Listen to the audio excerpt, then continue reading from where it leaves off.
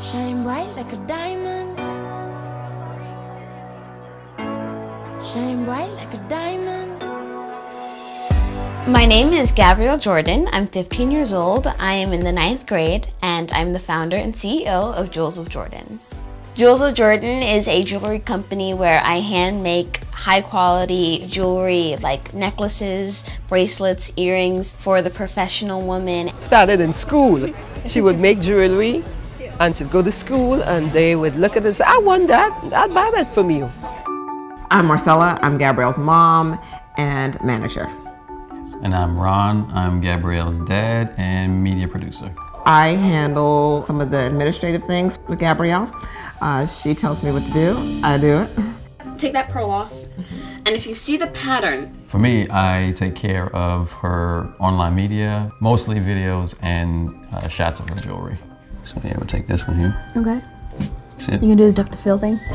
I started my business at 9 years old, but even before that, I've always loved jewelry. So at 7, I taught myself how to make jewelry. Even though I'm only 15, I've been in business for around 6 years. I want to talk a little bit more about the table and making sure that we're getting sales over there. This is a fashion show, so it shouldn't be too hard to get people to come over since jewelry is fashion. My brother's role is more of a support role because he doesn't do a lot for my business, more like he does a lot for me to be a kid.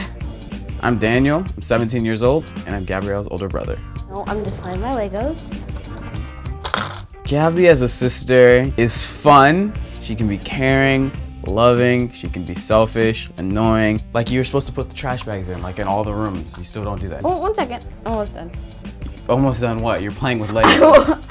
It's ups and downs, there's everything with her, but you know, she's my sister. We are so committed to Jewels of Jordan that we had to sell our house to move in with my wife's parents because we want this company to succeed. We want it to excel, and we want our kids to do great. We've put in hundreds of thousands of dollars into making sure that her company moves forward. We have to make Jewels of Jordan the priority, and everything else will come secondary.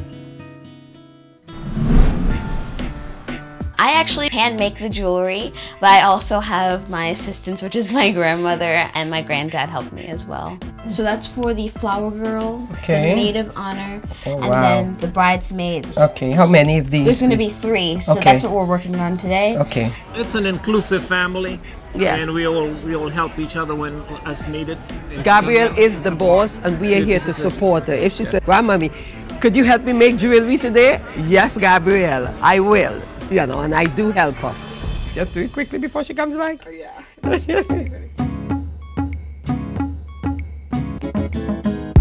My jewelry ranges from $40 up to several $100s for my most expensive pieces.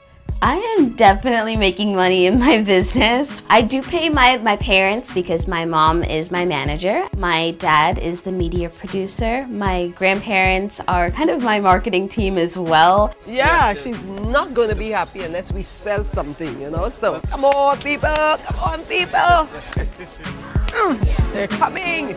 At 15 years old, I'm in charge of everything, and I think my parents probably have some kind of issue with that almost. You need to do the homework assignments that I instructed you to do. Having our teenage daughter as a boss comes with its share of ups and downs. I am getting really frustrated here when you continue to, it's disobedience, that's what it is.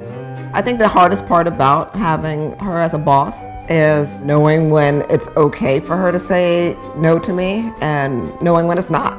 You're the boss. You're the boss. It's your responsibility. Let's just get dressed.